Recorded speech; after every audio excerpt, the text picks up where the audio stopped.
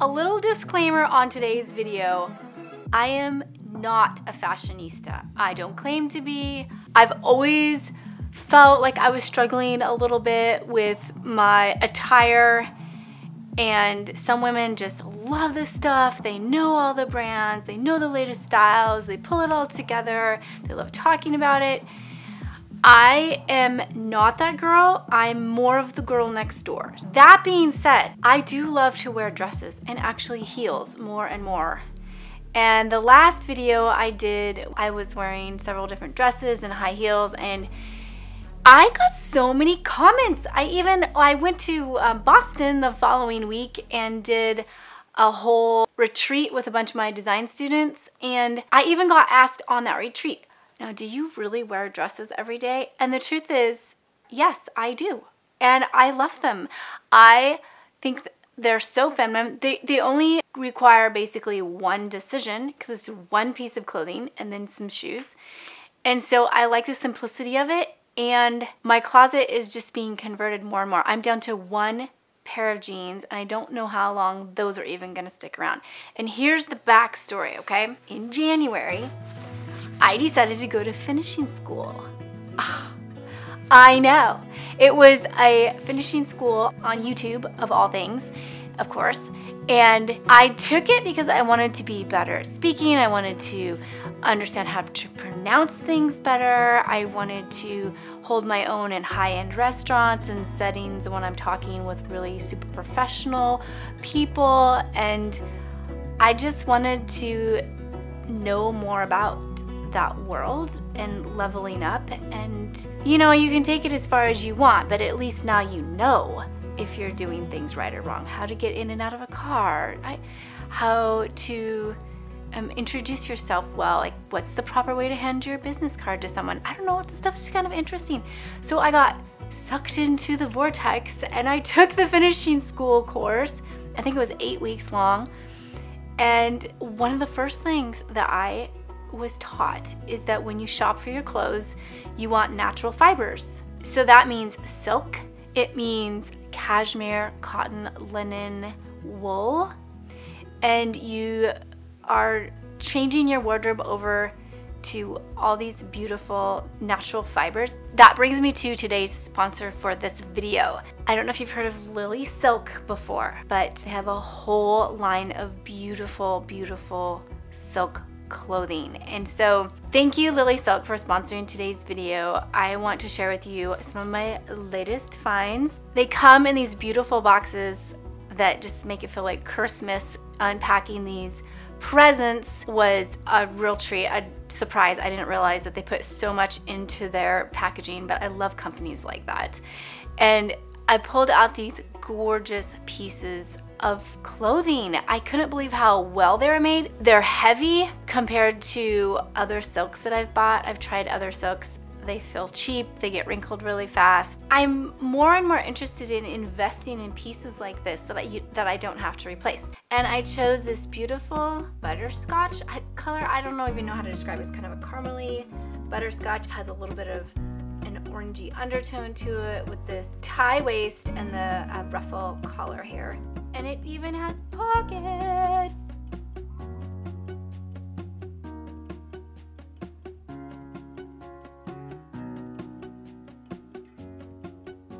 Okay, the second one is this beautiful halter top. Look at that. I love how it ties in the back. I'm gonna show you a few different versions here. So this would be the more casual look. So hair up, a little bit of tassel earrings. I have capri white jeans on. So to dress this one up, you could add a blazer and some navy heels.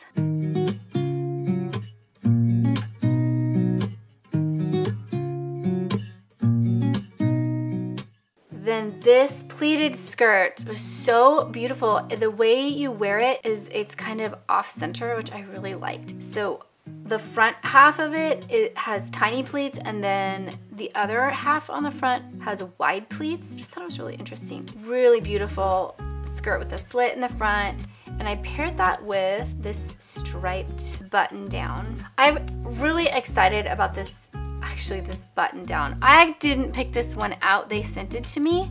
And I just have had so much fun layering it and adding different jackets with it. And I think it's gonna be such a good staple piece. Lily silk is 100% pure natural mulberry silk. It has this 6A certification, which I didn't realize was the highest quality. And it's super nice for your skin and even your hair. I also got silk pillowcases, and they have an anti-aging effect because your skin slides more smoothly on it at night and your hair is less frizzy in the morning. So I'm actually going to let my daughter use these pillowcases for her skin and hair. Mulberry trees use a lot less water than, say, growing cotton, and it doesn't require any pesticides. Lily silk uses as many scraps as possible to make small things, so they'll make scrunchies or they'll make eye masks with the extra scraps taken from their clothing items and bedding. And they're part of a program called TerraCycle that recycles silk and cashmere items into other clothing products. If you are interested in investing in some of these products for yourself, I have a coupon code that I will share, or you can grab it in the description box below. So you already saw a little peek into my daughter's space, but we have a third daughter that moved back home recently, and we had to really get creative in this small space area that I have my 3 girls staying in. And it used to be 2 very small rooms. That's a problem in old houses oftentimes, is you have very small spaces. And so it was 2 small rooms. Someone before us took out the wall, so now it's 2 small rooms right next to each other, and we have to make it cozy and beautiful and functional for 3 college-age girls. So I'm going to share with you some of the things that we did, and also let you in on a little secret about me. I love small spaces. They kind of stress me out in the beginning, but I always am like, ooh, let me at it. I just want to figure out how to beat the system. And I love the challenge of small spaces. A great way to learn about decorating small spaces is to really study RV makeovers and tiny houses. I mean, I've seen entire nurseries designed into a closet space, things like that. I mean, that just like blows my mind. How do they pull this off? But I also love the genius storage hacks. So here's 4 things that helped us figure out this space and can help you maximize all of your square footage in your space too. So number 1, try to figure out how to use your furniture 2, even 3 different ways. So for instance, this is my daughter Abby's bed, and this room is probably about the size of a dorm room. And so I found this white leather daybed, so it acts like a couch and kids can study on it. And then, of course, it's her bed at night. There's also a trundle underneath, and we can either use that for storage, or my third daughter is actually using it at the moment. So pick pieces that give you a lot of mileage when you're making your furniture selections. Okay, then on the other side of this space is my daughter Madeline's room, and we have this whole wall that's built in.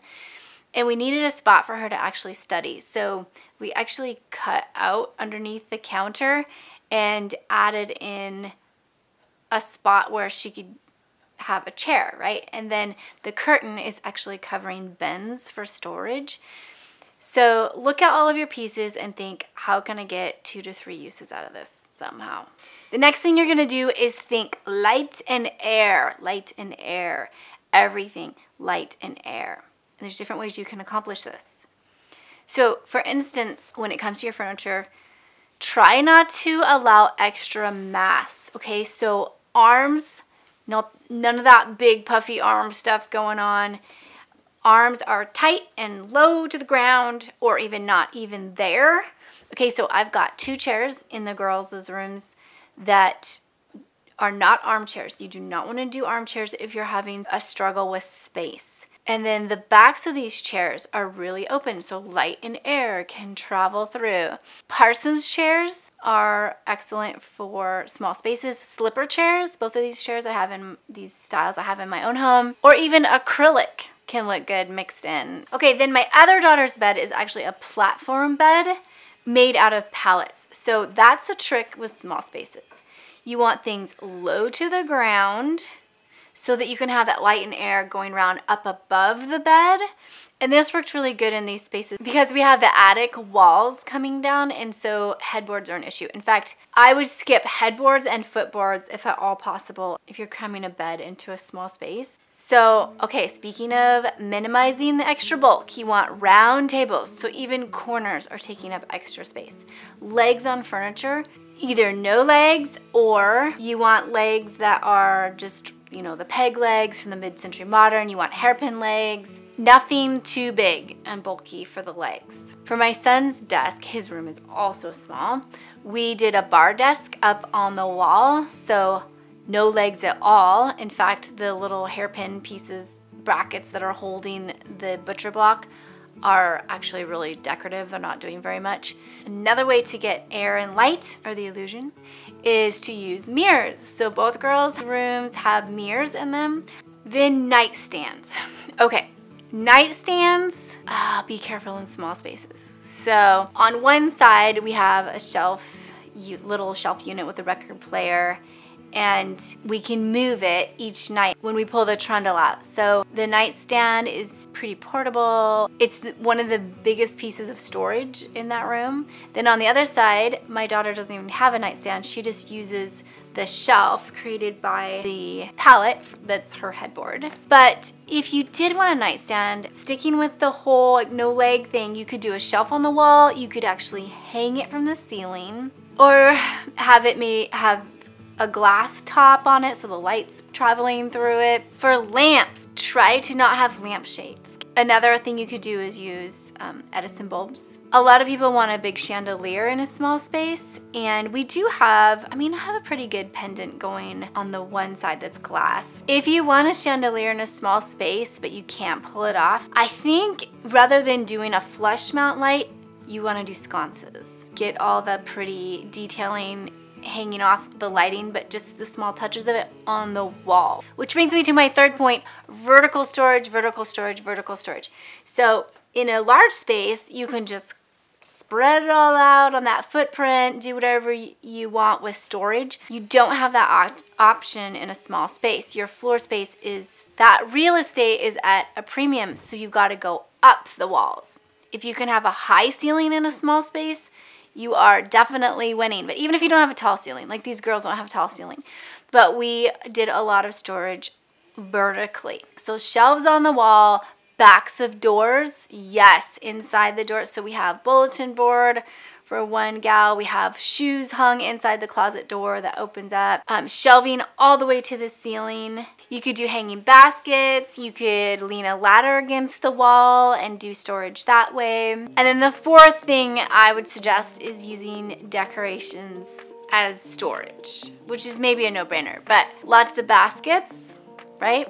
So hide the stuff inside containers. I also love this clothing rack that gave us a little bit more storage space, and we can just roll it in and it looks great. And speaking of small spaces and high fashion, guess who went to Boston this month? I've been waiting to share with you my trip to Boston. I did a retreat with some of my design students from my behind the scenes group, which is opening very soon. So I'll put a link below so you can jump on the wait list if you're interested in learning more about that. So we've started doing these design retreats around the country, and we always pair them with a major antique show going on. So I went to Brimfield in Massachusetts and had the time of my life. Oh my word, the antiques on the East Coast are no comparison to what you can find on the West Coast. They're so much better. It was so much fun. I hauled 2 big suitcases of stuff home. I'm gonna share that with you.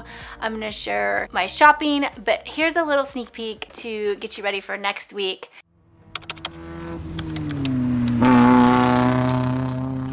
I'm in Boston right now at the time of this recording. I gotta show you real quick. This is my teeny tiny hotel room. I feel like it's about 50 square feet or something, but it did the job. Here's my little bed. I'm leaving now, I'm checking out, but I just couldn't believe how tiny it was. we'll go exploring in Boston because there's so much beauty and architecture to see. There's my tiny little mouse of a hotel room.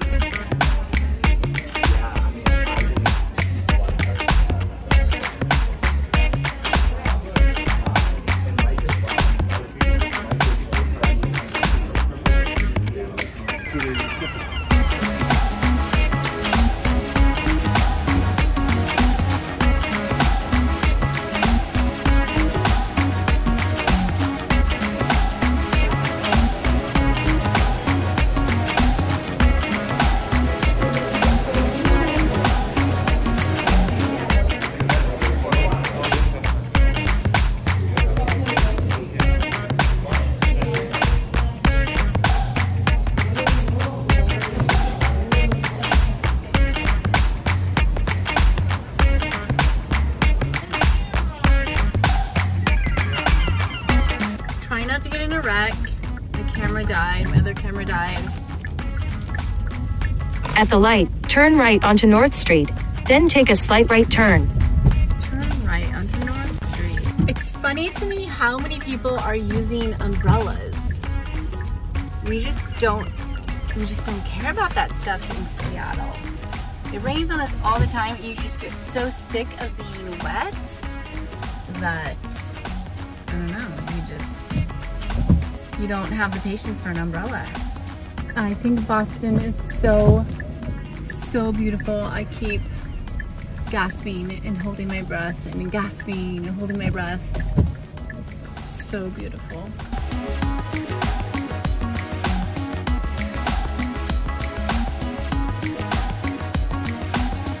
Trying to show you the buildings, and then over here is Boston Commons. I'll try to go in there with you. All of the buildings are just so beautiful. All right, we're going into the Beacon Hill district. It's supposed to be the prettiest neighborhood in the country. Let's see what we got.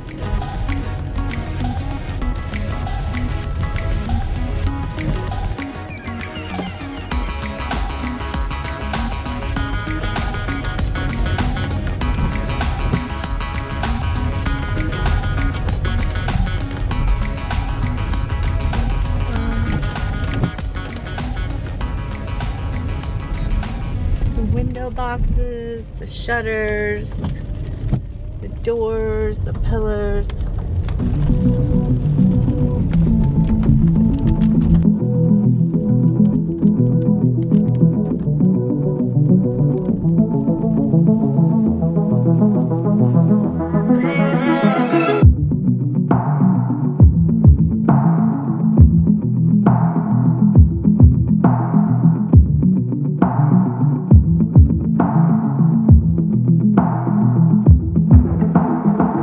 Here's the public garden, and I think we should go down to Boston Commons. Ooh, look at that.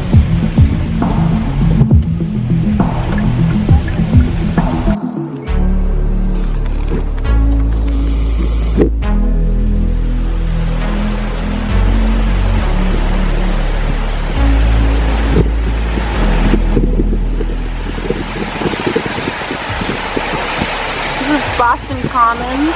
Can't find a parking spot. Everybody's getting mad at me.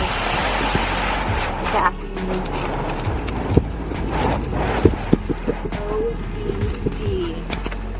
I want to be in that park. There's a steakhouse. You can see it.